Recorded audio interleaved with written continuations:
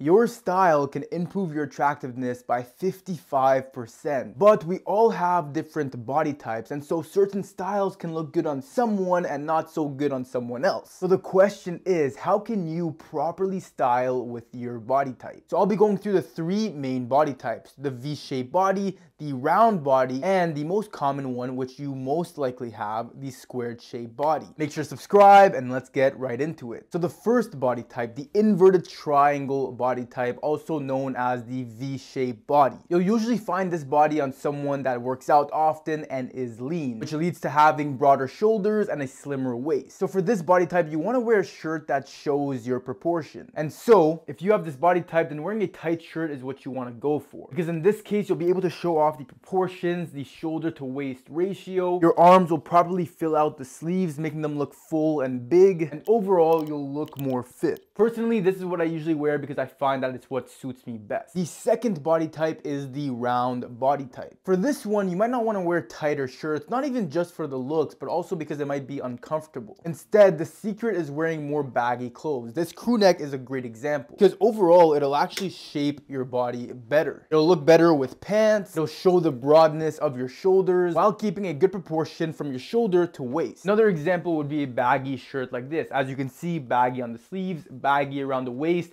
but also keeping the shoulder proportion right. I got this one from H&M. I'm actually a huge fan of it because I wear baggy clothes pretty often. And the third body type, which is actually the most common one, is the squared shape body. Now, I personally have a mix of both the V shape and the squared shape body, so I have a lot of experience with this one. The secret and what I found works best for this body shape is wearing a shirt like this that's tighter on the upper body but looser around the waist. Again, this will make the proportion stand out from the shoulder to waist ratio, but it also lengthens your upper body, which makes the aesthetic of it look better. So boom, just like that, with a simple change, you'll be able to increase your aesthetic. So make sure to subscribe for more.